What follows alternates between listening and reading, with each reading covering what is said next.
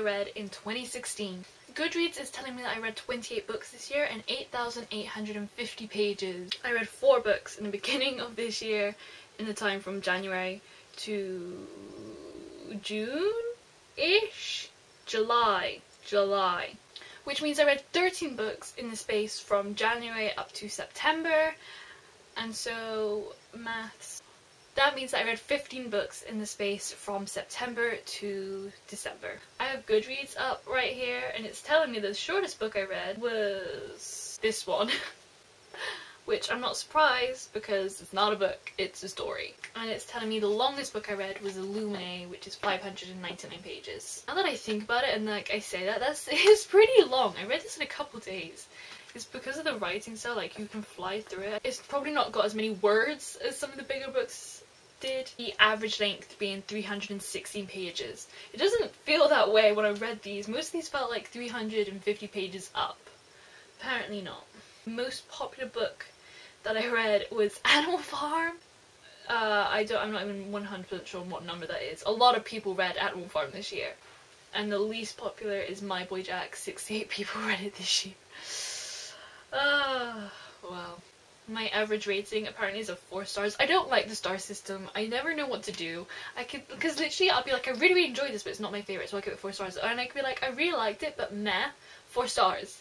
And I could be like, this was okay, 3 stars. And I'll be like, well, I didn't really like it, 3 stars. So like, it doesn't, I don't like it. I don't like it.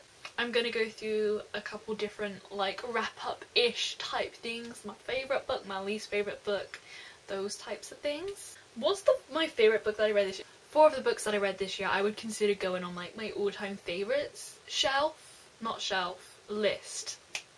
I wanted to give you like a top 5 books that I read this year, but honestly that's really difficult because I have my top 4 easy, but then like number 5 I'm like, well, there are a lot of books that I really enjoyed. If I had to give you a top 5, I guess I could include My Life Next Door by Huntley Fitzpatrick. I really liked this. It reminded me of Stephanie Perkins a lot. I don't know if I necessarily liked it more than Stephanie Perkins though, that's why I'm hesitant. I think I gave it like a 9 out of 10. And I gave the Stephanie Perkins books like 8s out of 10, I think. I can't remember.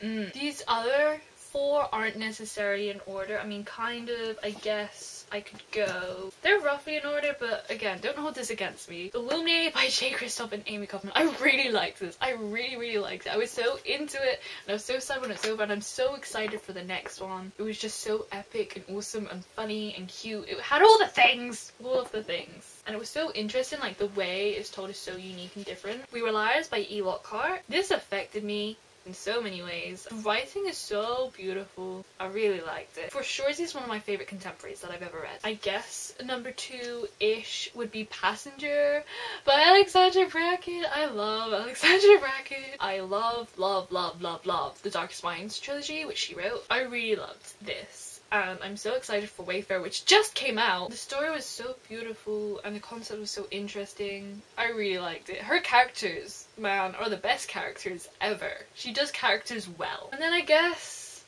ish, my favourite book that I read this year, ish, would be The Last Star by Rick Yancey. The 3rd and final book to the 5th Wave trilogy. I feel like that's why. It's because it's the last book and I'm so attached to this world. I'm so attached to the characters in the world. I loved the other 2. The first one, the 5th Wave, is one of my all-time faves. I really liked it. I think the attachment thing is a big thing, but also the story was epic and awesome, and like the conclusion, there were some feelings that were felt. The least favourite book that I read this year is almost definitely The Picture of Dorian Gray. Okay, here's the thing. I often separate my reading experience to my overall opinions of books. I didn't have fun reading this book. I had to audiobook it 2 days straight and just kind of forced myself to read it. It wasn't fun. That doesn't mean to say I hate this book. I have more respect for it now that I've separated myself from actually reading it. I can appreciate the cleverness in it. It wasn't my fave. I've started quite a few series this year. I mean, I started the Passenger duology. We're halfway there. Throne of Glass. I'm so proud of myself for having read this because for the longest time this has been on my shelf and I felt so guilty for not having read it. I finally read it. I've started the Throne of Glass series. It's so pretty as well. Look at how beautiful it is. I love the color scheme. Ugh. The Legend trilogy, I read the first 2 books. I'm actually currently reading the last one. I really like these. I wasn't even planning on starting this trilogy this year. It just kind of happened, and before I knew it, I was like over halfway through. Well, oopsies. Oh, Illuminae. Started that trilogy. This Peregrine's Home for Cutie Children, that's another one that I've started. Oh, see, I think I've started more than I finished. But I have finished some series as well. I finished the Fifth Wave trilogy, the Shattery trilogy. This was so much fun. I really enjoyed these last 2 books. This is not finishing a series, okay, because it's a trilogy and this is like a companion. But I read all the Dark Minds books. Pat on the back for Jade. And then I completed a series. I read it from start to finish. I mean, it's only a duology, it's not that exciting. But that's the Assassin's Curse and the Pirate's Wish. Loved these. These were so much fun. But after I finished both of them, I was obsessed for ages. And then, like, after I read the second one, I was like, no, why is this only a duology? I need more. And I know there's another book in her world, and I will be picking that one up, don't you worry. But still, I could do with more time with these characters. I guess the rest of them are standalones then, which is weird because I normally don't read that many standalones. I'm normally reading, like, books and series. I like series.